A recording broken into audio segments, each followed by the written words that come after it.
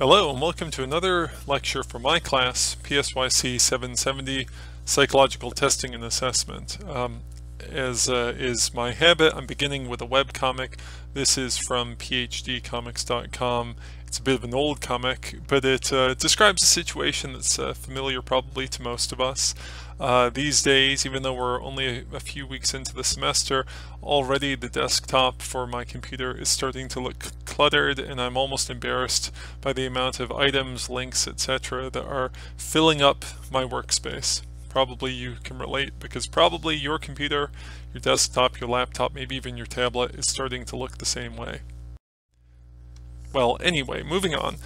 Today's lecture is going to be called, or is called, Criterion, Validity, and Decision Theory, and as the name suggests, it's really an extension of the previous lecture, especially the part in the previous lecture where I talked about criterion validity in situations where we are trying to compare a test, or the results of a test, to a particular, usually dichotomous outcome. And when we do that, there are some interesting calculations that we can make which allow us to evaluate the criterion validity of our test, and also allow us to do some other interesting things. I'll talk about that a little bit in this lecture, and in fact a little bit in the next lecture as well. So I already gave you a bit of an overview, but here's a bit more. We're just going to focus on some calculations like sensitivity and specificity, which you've almost certainly heard of before, but which you may, like most people, may be a little bit confused about. These are complicated concepts to describe and to calculate. We're also going to talk about things like positive and negative predictive value, which are similar calculations, although somewhat different. And then we'll talk about how base rates of a phenomenon that you're trying to measure can influence the interpretations you make when calculating things like sensitivity, specificity, positive and negative predictive value, and so on. So just to orient us once again, we're in situations where we're using tests to make particular decisions. Now, this isn't all uses of tests. Sometimes we're trying with a test to merely measure some sort of outcome, which may be continuous. Someone's level of depression, someone's level of neuroticism, someone's level of creativity, and so on. But in other situations, we're trying to use the results of a test to make some sort of important decision, like, does the person have depression, yes or no? Is the person neurotic, yes or no? And so on and so on. So let's use that example of trying to test for, or trying to measure for depression. You could imagine creating or finding a depression scale or a depression test that was relatively quick and easy to administer and to score.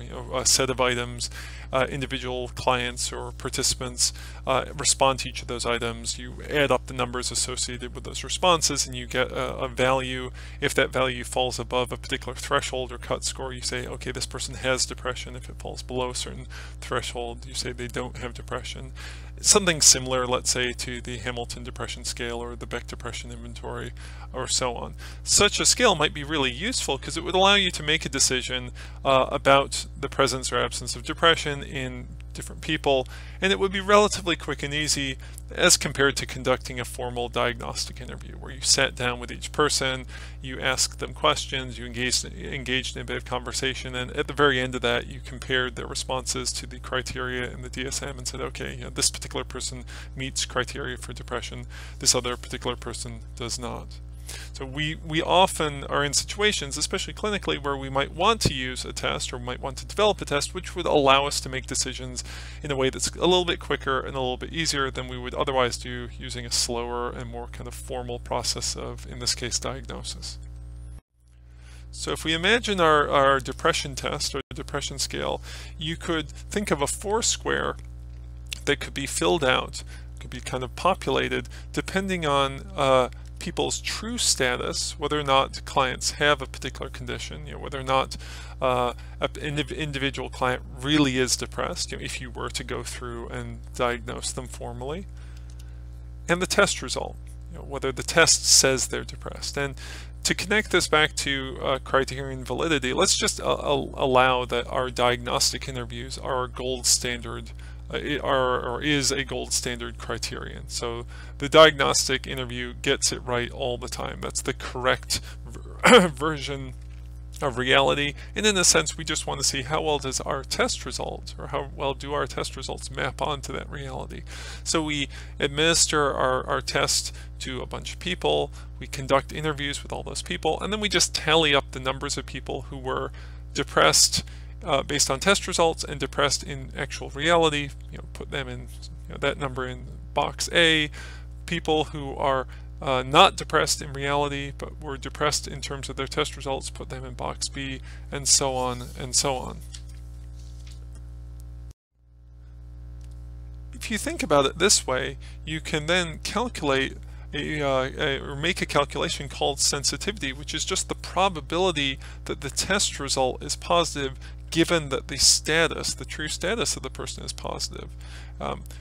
Which you could express like this, probability test positive given status positive would just be equal to the number of people in cell A divided by the number of people in cell A plus cell C. So the proportion of those folks who have a positive test result, who the test says are depressed, who are based on the total number of people who actually are depressed. We put this in slightly, a more complicated language. We might say that sensitivity is the likelihood that a test says someone has a condition when they really do, or equivalently, the likelihood that the test picks up a condition or a disease, a disorder in someone who really has it. A similar calculation we could make is the calculation for specificity. Specificity is just the probability that the test says the person doesn't have a disorder, given that they don't in fact have that disorder or condition. And if we want to represent this mathematically, we can just say probability test negative given status negative, and we can calculate a value for that by taking the number of people in cell D and dividing it by the number of people in cell D plus cell B. So of all the people who are truly status negative for the disorder or the condition, how many of those people are also test negative for that status, or for that disorder or condition? We want to express this in slightly more lengthy words or language. We could say that specificity is the likelihood that a test says someone does not have the condition when they really do not have the condition. So let's find an example of sensitivity and specificity. Let's imagine that we have 500 people who are being seen at a clinic that tends to treat people with depression, and for each of those 500 people we've administered our new screening instrument, our test, and for each of those 500 people we've conducted a formal and high quality diagnostic interview that we're just going to call the gold standard, that just always gets right if the person has depression or doesn't have depression. Well, we could calculate the sensitivity of our test, which would be 90 over 100 or 0.9, so 90% sensitivity. We could calculate the specificity of our test, which happens to be 240 over 240 plus 160, and that is 60 or 0.60, 60% specificity. So those are our two calculations. And of course, if you read literature for clinical psychology, and they talk about different screening tools that are used to screen people into a study or whatnot, you'll often see references to the sensitivity of this test was 90% or 80%. And that's what they're referring to. If you just look at the media, you'll often see new tests for detecting breast cancer has 70% specificity. What they're talking about there is just the probability that the test will be positive given status positive for depression, for breast cancer, for whatever else. Now, when we think about this a little bit further, we can, it's often interesting to identify the types of errors that we can make when we are doing this type of testing. So for instance, what are situations in which the test and the true status of the person are not consistent? Well, one of them obviously is a situation where the test says the person has a disorder or the condition or whatever, but in true reality they don't. And this is a false positive, or if you think back to a stats class you've taken, you may be familiar with the phrase type 1 error. So type 1 error is, or false positive, is just situations in which the test status, the test is positive but the status is negative. And we could say this is a situation where we've detected, it probably should be in like little air quotes, a condition that's not really there. Okay, well, using that idea, the idea of a false positive, we can compute a false positive proportion. And the false positive proportion, using the numbers from our example, is the probability that the test is positive given that the status is negative. So that's B, cell B, that is, divided by cell B plus cell D. So if you want to just think about this, focus on that column that I've highlighted here, the column that represents all the people for whom status is negative, and you ask the question, well, how many of those folks who really don't have depression or don't have breast cancer or don't have whatever, how many of those folks were tagged as having it by our test? That would be, by definition, the false positive proportion. So again, if we focus on that column on the right that I've highlighted, we can compute the false positive proportion, which happens to be 160 over 160 plus 240, or 0.40, 40%. And you may notice that that is 1 minus the specificity of the test. Just arithmetically, that works out the same. And this, this makes sense if you really think about it. When it comes to negative cases or situations where the true status is negative, the person doesn't have the disorder, they don't have depression, they don't have cancer, whatever, you're either correctly identifying them, which is your negative test result, that's your specificity, the status is negative and the test is negative, or you're incorrectly identifying them, their status is negative but the test is positive. So a false positive proportion and specificity are arithmetic inverses of one another. Now I said it's interesting to focus on errors. One type of error is a situation of a false positive, where test status is positive but test result is positive but actual status is negative. Now, of course, there's another type of error you could make. That's a false negative, or if you think back to your stats class, a type 2 error. This is a situation in which status is positive, but test result is negative. So the person in reality has the disorder, they have depression, they have cancer, whatever, but the test missed them. It didn't detect a condition that's really there. You probably won't be surprised to know that you can compute a false negative proportion. The proportion or the probability of test result negative given status positive, which is just going to be cell C divided by cell A plus cell C. And by the way, I'm flipping back and forth between the word proportion and the word probability, and that's not entirely sloppiness or laziness on my part. In this type of in these types of calculation, we're basing our thinking about probability in a tradition called the frequentist tradition of probability. It's just one way that mathematicians choose to think about probability, and that reckons probability as proportions over large sets of observations. So the proportion of, in this case, people who have test result negative given status positive is likened to the probability of a person having test result negative given status positive. And so if we think about that column on the left here, that highlighted column, this is the column of all the people who actually have the disorder, their true status is positive. We can compute this false negative proportion, which happens to be 10%, as you can see. And if you're very careful, or if you're sort of following along, you know that that is 1 minus, or the additive inverse, of the sensitivity of the test. And again, this kind of makes sense if you really think about it.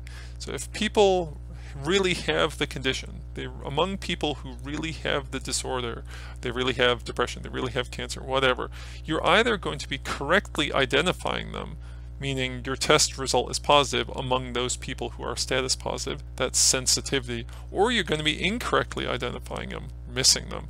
That's the situation where a test result is negative, and of course true status is positive. So it just works out arithmetically that those things are additive inverses, but it kind of makes sense if you think about it. Again, we're just imagining among our entire sample just the people who are status positive, and we're saying, well, our test is either catching them, getting a true positive, or it's missing them, a false negative.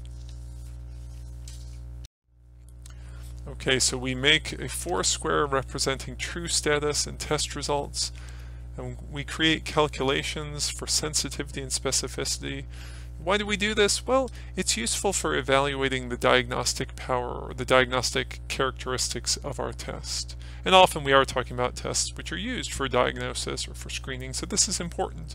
Now, fundamentally, sensitivity and specificity are asking questions about probability or likelihood of test result given true status. So if we already knew true status, how would the test result perform?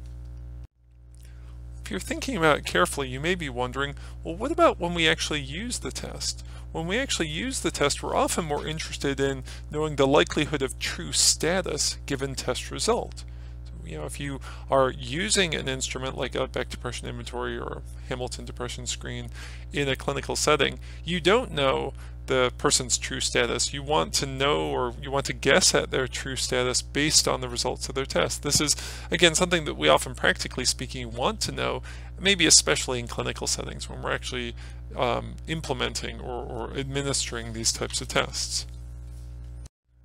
Well, you'll be happy, I hope, to know that there are some calculations we can make using the same basic setup that answer this question of probability of status given test result. Remember, sensitivity and specificity are probabilities of test result given status. Now let's talk about some probabilities of status given test result.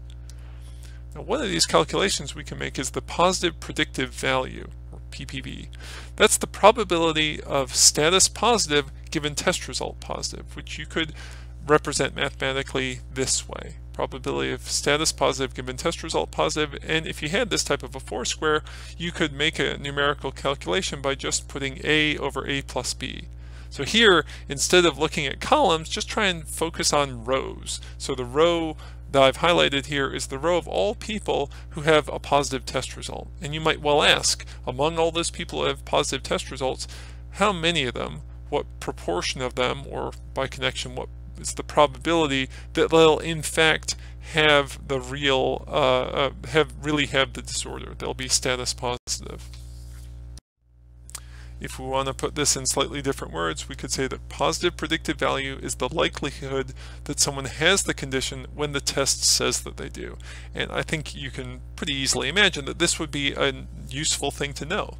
If I said that my test has a positive predictive value of 0.9, 90%, you probably you'd be more happy to use it probably in most clinical settings than if I said, gee, my test only has a positive predictive value of 0.2.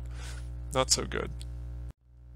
And you'll probably not be too surprised to know that we can also make a calculation using the same basic setup called negative predictive value, or NPV. That's the probability of status negative given test negative. And again, here we're just focusing on rows instead of columns. We're looking at the row for all the people who are test result negative, and we're saying among all those people, cell C and D, how many people are actually status negative? Just cell D. So D divided by C plus D, that's a mathematical representation of the negative predictive value for our test. Or again, put a slightly different way or in slightly different wording, negative predictive value is the likelihood that someone does not have the condition or the disorder or whatever when the test says that they do not. So you administer the test to a particular person, it comes back that negative, their score doesn't exceed whatever your cut point is, your diagnostic threshold, and you wonder, test results negative, what's the probability that in actual reality this person is status negative? So using our same basic forest square with our same 500 participants in our study, all of whom were given a proper gold standard diagnostic interview and also completed our screening test or screening measure, we can compute the positive predictive value and the negative predictive value. A couple things to notice here. Earlier on, when we talked about the sensitivity of this test, we said that this test had a 90% sensitivity, and probably, if you're like me, if you're like most people, that sounds really good. You think, oh, a test that's 90% sensitive, that must be a great test. It must catch all sorts of people who really have a disorder. The mistake that you were making, if you had that thought, and again, it's an easy thought to have, is that what you were really thinking about was positive predictive value. You were thinking that if the test result is positive, what's the probability that the status is actually positive? And using those same numbers, we can see here that the positive predictive value of this test is quite a bit more modest than its sensitivity. It's not that the sensitivity calculation was wrong. It wasn't. It's just that people, I think, misunderstand what sensitivity means, and likewise misunderstand what specificity means. They often are more interested, although they don't realize it, in positive predictive value and negative predictive value. Well, hopefully you're still with me and this is kind of making sense, and if it is, let's push forward and use our same basic setup to do some more calculations. One of these is the false positive rate, which is the probability of status negative given test result positive, which you could calculate just like this, looking across that row for test result positive, asking how many of those people are actually status negative, or what proportion of them are status negative. Now we call it false positive rate, and the word rate in that name isn't really very accurate, because rates, as you may remember from your physics class back in high school or whatever, are calculations where time is in the denominator. So like, the speed your car is traveling is a rate because it's distance divided by time. We're using the word rate here just to make a simple distinction. False positive rate is false positives with respect to test result, and that's just to distinguish it from false positive proportion, which we already talked about, and that's false positives with respect to status. So the naming's a little bit clunky, but the basic idea here, especially if you just squint at the equation, is that we're trying to figure out, or we're trying to represent the number of people who are status negative among all of the people who are test result positive. So if we use the same basic setup and fill in our numbers, our 500 people, the same as before, we can make a calculation of false positive rate, which is 0.64, and we can make a calculation of positive predictive value, which happens to be 0.63, and if you just look at that really quickly, you can see obviously the one is the additive inverse of the other. And this again makes sense, mathematically if you just look at it, but if you think about it for a moment, it makes sense, I think, on a more kind of conceptual or even intuitive level. We're just focusing here on the people who have positive test results, and when it comes to those folks, the folks with positive test results, our test is either correct, it's correctly identifying people who really have the disorder, or it's incorrectly identifying people who don't have the disorder. Correctly identifying people who really do have the disorder is the positive predictive value of the test, and incorrectly identifying people who don't have the disorder is false positives. The test is saying they have the disorder or condition, but in true reality they do not. So I just talked about false positive rate, and I bet you can imagine what's coming next. That's right, false negative rate, which is just the probability of status positive given test result negative. So if the test says you don't have the disorder, but you really do, that by definition is a false negative. The false negative rate is just calculated by looking at the numbers in that row, the row for all the people who had a negative test result, and asking, among those people who had negative test results, how many folks really had the disorder, cell C, divided by the rest of the folks, or all of the folks, that is to say people in cell C plus cell D. So the false negative rate. And again, the word rate's a little bit incorrect here, but it's just to remind us that we're thinking with respect to test result. So again, if we take the data from our study and we look at that row that corresponds to the people who have negative test results, we can compute a false negative rate. And we can also, if we want, compute and notice that that's the additive inverse of the negative predictive value. And again, if you see this on the screen, it makes sense, probably just looking at the math. But if you really just think about it, we're just focusing on that row of people who have negative test results. So our negative test results can either correspond to false negatives, that's situations in which people really are status positive or true status positive, or they can correspond to correct negatives, situations in which people are true status negative. So it's got to be one or the other, and these two calculations just reflect those two possibilities. So let's review a few important points here. First off, sensitivity and specificity. These are calculations of test results given status or given true status. And as I said before, they're interesting for evaluating the diagnostic power of the test.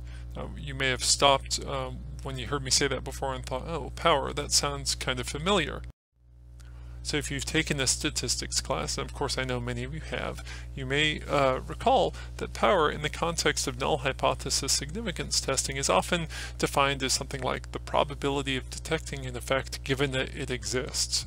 And we could try and express that in slightly different notation by saying something like probability of reject null hypothesis given null hypothesis is false, or flipping it around, probability accept alternate hypothesis given that alternate hypothesis is true. Now I'm adopting this somewhat awkward notation, hopefully to create a comparison between power in the context of null hypothesis significance testing and sensitivity in the context of decision making, because we can express sensitivity as the probability that the test is positive given that the status is positive. So in some respects, when I say sensitivity, specificity are ways of thinking about diagnostic power, I am quite literally trying to make a comparison to the way we think about power in the context of testing, especially this type of testing in decision theory, and the way we think about power in the context of null hypothesis significance testing. So just to repeat or maybe emphasize this point a little bit more, we can calculate sensitivity, we can calculate specificity, we can calculate false positive proportion, false negative proportion. These are all calculations of test results given status, and they're often interesting to us or useful to think about, especially when we're kind of considering the overall psychometric qualities of the tests, things like power and so on. We can also calculate positive predictive value, negative predictive value, false positive rate, and false negative rate. These are all calculations of status given test results. And as I suggested earlier, these type of calculations may be more interesting or maybe even just more useful in clinical work. That may not always be the case, but in clinical work, we often want to know what is a particular person's status given the test results I have for that person. And fundamentally, that's a question of positive predictive value or similar calculations. So these types of calculations can be run one way, status given test, or they can be run another way, test given status. And it's not like one way is right or one way is wrong, but it is worth noting that they are often confused one for the other. And I think some of the confusion and the mistakes that people make when talking about qualities of a test go down to basic misunderstandings or substitutions of one of these calculations for another. So with a little bit of review and a little bit of practice, hopefully you'll understand them well enough that you won't make those type of mistakes, or at least you won't make them frequently. Well, the risk of complicating things even more, I want to introduce another idea which plays in or influences these types of calculations, and that is the idea of base rates. You've probably heard the phrase base rate before. It just refers to the portion of the population that has a condition, or equivalently the prevalence. So we might say, well, what's the base rate of depression in the general population, or what's the base rate of depression in outpatient clinical settings, or the base rate of depression in inpatient clinical settings. These are all questions about how common or how frequently would we encounter that condition in that population.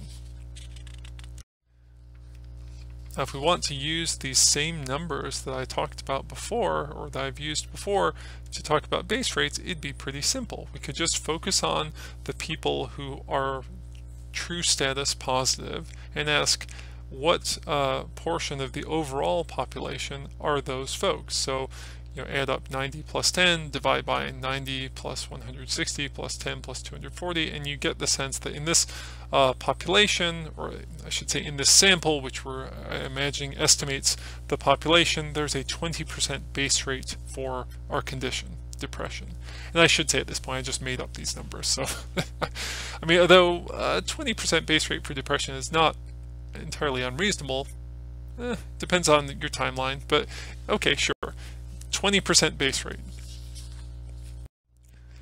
You might well ask, though, what if a base rate is different? Or what if we take a test that was developed in a population that has a particular base rate for depression or some other disorder, and then we try and apply that test to another population where the base rate is different? Well, here's where things get a little bit tricky, because we think about sensitivity and specificity as properties of the test, features or qualities of the test, and in a sense they shouldn't change all that much as long as the test is used in similar settings and with similar populations. So if we develop a test in one outpatient population, maybe that's our population of interest, and so we gather a sample from that population and compute some psychometric properties for the test, mean, standard deviation, sensitivity, specificity, whatever.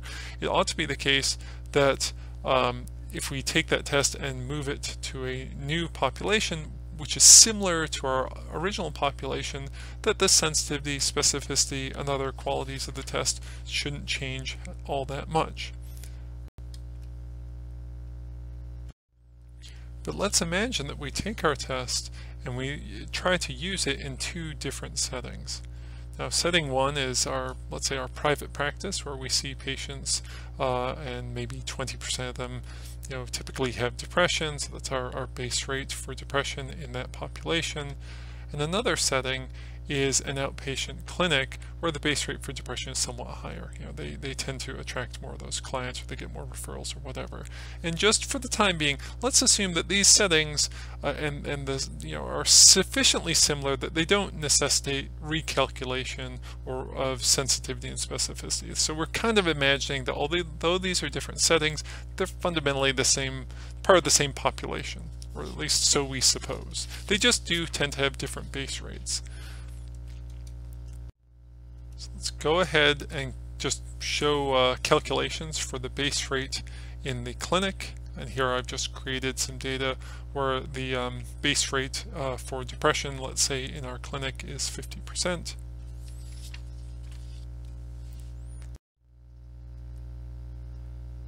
And we can go ahead and calculate the sensitivity of the test in that setting and the specificity of the test in that setting.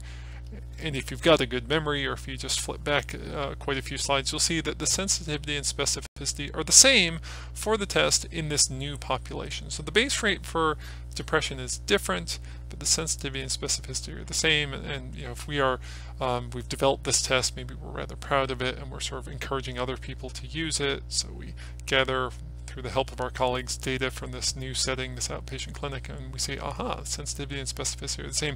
Maybe this fills us with a sense of pride or a sense of hope. Our test is rather robust. It seems to work in different settings, even when the base rates are somewhat different. So we're quite proud of that. Well, things are not always quite as easy as they seem. What if we look at the positive predictive value of the test and the negative predictive value of the test? Now, these values are actually a little bit different. And specifically, the positive predictive value goes up and the negative predictive value goes down when we take our test and move it to a setting where the base rate for our disorder is higher. So to generalize from this point, we'd say when the base rate goes up, the ability of a test to correctly identify positive cases, true positives, that's the highlighted box in the upper left, that goes up. The positive predictive value goes up. And the ability of the test to correctly identify negative cases goes down. So you can see in the bottom right, that 150 that goes in the numerator of negative predictive value, that's higher. So negative predictive value goes down. Here's our data again from our clinic, outpatient clinic setting. False positive rate, remember that's probability of a false positive status negative given test positive is 0.31, and false negative rate, which is status positive given test negative, goes to 1.14. And if you're paying attention, or if you flip back a few slides, you'll notice that the false positive rate goes down and the false negative rate goes up. So when the base rate goes up, when we transition the test from a setting where the base rate is 0.20, 20%, to a base rate setting where the base rate is 0.50, 50%, the false positive rate goes down and the false negative rate goes up. The test makes fewer false positives, but it makes more false negatives. So how can we make sense of this? Well, it's important to think about the base rates and to observe that when base rates are high, when we're in a setting where it just is frequently the case that we encounter instances of whatever condition we're studying, depression, suicide, binge eating disorder, whatever. In settings where the base rate is high, it's easy for a test to identify positive cases. So we're going to see more true positives and fewer false positives in a setting where there are just lots of those people. But it's also harder to identify negative cases. So there'll be fewer true negatives and more false negatives in such a setting. And you can ask, well, is this a problem? And as is often the case, or as is often the answer in psychology, it depends. It depends on what we're trying to identify, and it depends on the consequences of identification. So thinking of a situation or a setting in which the base rates of our disorder, depression, let's say, are rather high, the positive predictive value of our test is going to be pretty high. So the true positive rate is going to be high. The false positive rate is going to be low. And that's probably pretty good, especially if false positives are costly. So if we want to avoid false positives, then it's pretty good to use a test in a high base rate place, because we're going to have lots of true positives and relatively few false positives. What about negative test results? Well, the negative predictive value, which we could call the true negative rate, is going to be low in this setting. Base rates are high. The false negative rate is going to be high, and that may be bad, especially if missing cases, false negatives, is costly. So it really depends. Like, you could imagine a situation in which mistakenly missing someone who really is depressed could be quite costly. A person could go on to perhaps hurt themselves or miss out on the possibility of getting better through treatment. So that could be problematic. The idea here is that when base rates are high, it's relatively easy to identify positive cases. It's relatively hard to identify negative cases. So when base rates are high, testing may not be necessary. Just diagnose everyone. You can imagine a situation in which you work at an outpatient clinic where almost everyone there is depressed. You don't really need a test to identify depressed people. Just diagnose everyone and you'll usually get it right. Unless false positives are really costly. Unless accidentally those one or two people who aren't really depressed and who you call depressed, unless that's costly for them, they end up getting pushed into treatment that they don't want or don't need, then use a test and it will reduce false positives. What about situations where base rates are low? Well, in these situations, it's harder for the test to identify positive cases, and that means there are going to be fewer true positives and more false positives. It's also going to be easier for the test to identify negative cases, so there'll be more true negatives and fewer false negatives. This is when base rates are low. So what do positive test results mean? Well, the positive predictive value, or we could equivalently call it the true positive rate, is going to be low, and the false positive rate is going to be high, and that could be bad, especially if mistakenly identifying cases, false positives, is costly, because again, the false positive rate in a low base rate environment, low base rate setting, is going to be relatively high. What about negative test results?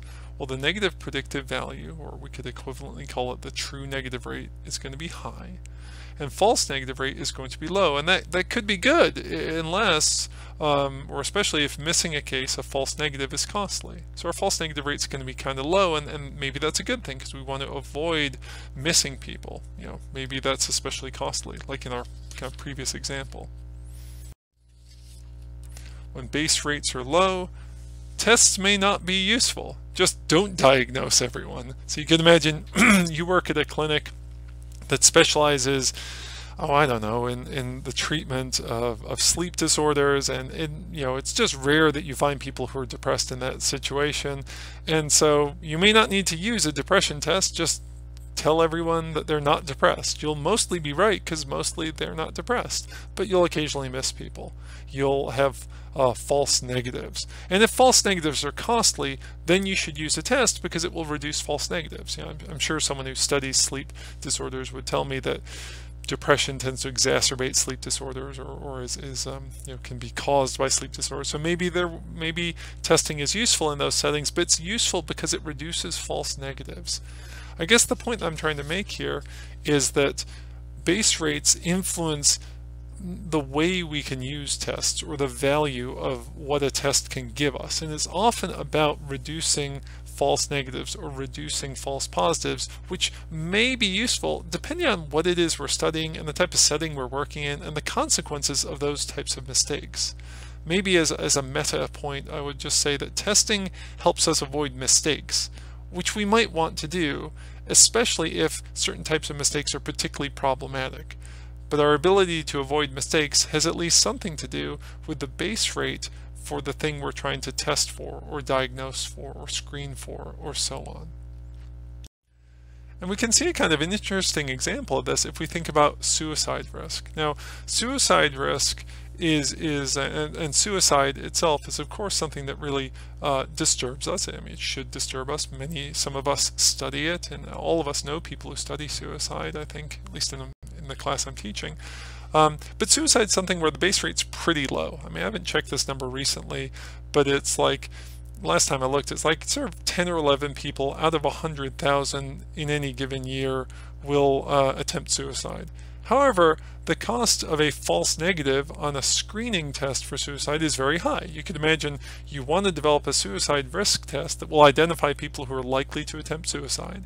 But the base rate for this disorder, this behavior, let's say, is really low. But the cost of missing someone, a false negative, is really high, because maybe your test says that they are not a suicide risk, but in fact they are, and then they go on to attempt suicide and maybe hurt themselves or maybe even die.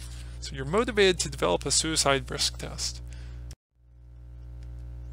And so you go out and you gather some data, and you have your test results, and maybe because it's a very large data set, or you follow these folks for a very long amount of time, you have some way of reckoning their true status. So within a particular time window, you know whether for all of those people who actually attempted suicide and who did not.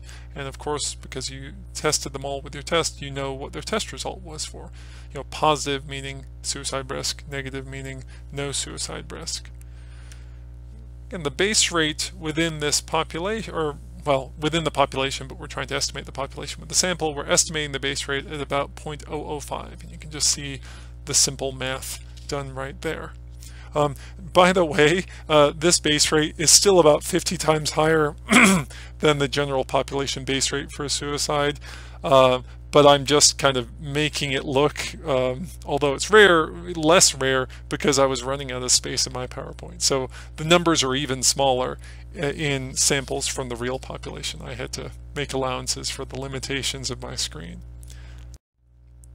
So here we have the data from the previous slide, and what we're going to do is compute the sensitivity and the specificity of the test. And you could imagine if you were doing this research to develop this test, you might at this point be super excited because wow, you have 95% sensitivity and specificity for your test. This sounds fantastic, and indeed in some ways it probably is, or at least in some settings, these types of numbers could be good. But I think this maybe provides a bit of an example of where if you misunderstand sensitivity and specificity just to mean like how good the test is, you might miss out on some other more important points about how tests work, especially in situations or settings where the base rate for whatever you're measuring is rather low. To see how this works, let's take those same numbers and compute the positive predictive value. Again, that's the probability that the person will be status positive, in this case suicidal, if the test says they are. And that's pretty low, less than 1%. I'm sorry, less than 10%. The negative predictive value, that is the status, the probability that they'll be status negative if the test says they're status negative, well, that's really high. So you can see that the positive predictive value is very low. It's less than a 1 in 10 chance of correctly identifying someone. And the negative predictive value is very, very high. Now if we take the same data and calculate the false positive rate, that's the probability of status negative given test positive, false positive, it's 0.91. And if we calculate the false negative rate, probability of status positive given test negative, it's less than 0.000. It's a very, very small number. So again, we can see that what happens here is false positive rate is very, very high and false negative rate is very, very, very low. So what's going on here? We have a suicide test that seems to have great, or actually it doesn't seem to, it literally does have great sensitivity and great specificity, but we're trying to use it to test something which has, thankfully, a very low base rate. Suicide is a low base rate phenomenon. So we have necessarily poor ability to correctly identify positive cases. The low positive predictive value means that we're not identifying very many, correctly identifying many positive cases. There are few true positives. And there are also a lot of false positives. Among the positives that we're making, most of them are false positives because there's a high false positive rate. We have a great ability to identify negative cases. So the high negative predictive value, we are correctly identifying many negative cases, and we're not identifying very many false negatives. There are very few false negatives, low false negative rate. So most of the negative cases that we're identifying are true negatives. So was testing even worth it? The test seemed like it would be useful, at least if you kind of misunderstand what sensitivity and specificity mean, but it was really only good at identifying true negatives. And we already know that most people are not suicidal because we're in a low base rate situation. Well, if we're trying to think of if testing's worth it, I think that the best way to proceed is to think about the mistakes. Think about the likelihood of mistakes. Testing can reduce some mistakes. In this case, it probably reduced false negatives. Testing can increase others. In this case, it probably increased false positives. And by increase and decrease here, I'm talking about relative to not testing at all. That is to say, just treating everyone as if they were suicidal, or more likely, treating everyone as if they were non-suicidal. So one thing you can do when thinking about testing is think about the nature, or I'm sorry, think about the likelihood of the mistakes. Another thing is to think about the cost of the mistakes. So what's the cost of a false positive in this situation? Maybe a cost of a false positive is fairly low. So this suicide screening test says that the person's suicidal. In fact, they're not, but maybe all that means is they get referred for some additional evaluation. So, it's not that big a deal because the subsequent evaluation finds that no, this person probably is not at a suicide risk, or they're not highly suicidal. So in this sense, if the cost of false positives is low, then suicide tests could be really useful. And we might say suicide tests are good screening tools. They're good for screening people in if you're working in a situation where there are other services that will work as a follow-up to this initial testing. But you could also imagine some situations in which the cost of false positives might be really high. Like maybe you're working in a setting where someone is tested, and if they come up as positive for suicide risk, they'll be involuntarily committed. without any follow-up testing. I mean, that may sound a bit extreme, but at least perhaps that could happen somewhere. In such a case, then that's a high cost. There could be people who are false positives who get committed for the night, for the weekend, for longer to care that they don't want or even need. That would be bad. So if you were working in that type of situation, a suicide test where there were no follow-up evaluations provided could be bad. And you might say the suicide risk test is a bad decision tool. If it's the one and only test, it's a bad call because it's going to make a lot of false positives. And maybe, depending on the setting, false positive costs are high. So we can think about the costs of false positives. We can also think about the costs of false negatives. Perhaps the cost of false negatives is fairly low. So in this setting that we're imagining using the test, there are other opportunities for treatment. So even if the person is suicidal, but they're classified as not suicidal based on the results of our test, they'll still have other opportunities to be caught by the system and provided treatment. In that case, missing an at-risk person isn't that big a deal. But perhaps the cost of a false negative is very high. Maybe the setting in which we're working doesn't provide a lot of additional screening services or support or treatment or intervention. So maybe if the person misses out on, is classified as not suicidal, but in fact they are, then they're going to miss out on any treatment, and that would be a big deal. So if you've made it so far, congratulations, because I know this has been a long and, at least in some places, rather challenging lecture. Let's do a bit of a summary. What are some important points? Well, in this last bit of the lecture, I've tried to stress that base rates influence the performance of tests. And by performance, I just mean the relative proportions of true positives versus false positives, true positives, or true negatives versus false negatives. And I also tried to illustrate, by way of the example of a suicide screening test, that testing for low base rate phenomena is really tricky. Even with tests which seem, in a sort of a shallow way of evaluating them, to be really good, like they have high sensitivity and high specificity, we can still end up with situations in which we just frankly get a lot of false positives. And that can be potentially problematic. And you may well ask yourself, is this testing worth it, especially for testing for something which is rather rare, which has a low base rate? And my solution to that sort of vexing issue is, well, think about the types of errors that can occur, how likely they are, and then think about the costs of those errors. And really deciding whether or not to do a test doesn't just come down to cranking out some numbers. It comes down to thinking about those numbers and then trying to imagine the costs and the context involved in the testing situation. Of course, that's always true. It's especially true, though, in situations that involve low base rate phenomena. So by way of a preview for next time, I'm going to be talking a little bit about brief clinical instruments, things like the SCL90R and the Beck Depression Inventory 2, the BDI, which I've already mentioned before and which you're probably kind of familiar with already.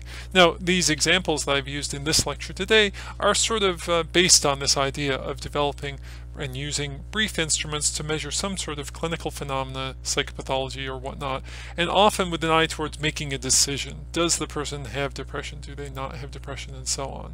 Now, implicit in all of this discussion that I've done today is the idea that there's some threshold on a particular test which is useful for evaluating scores. So if a person's score falls above a particular threshold, then they're depressed or they're suicidal or whatever, and if it falls below, they're not.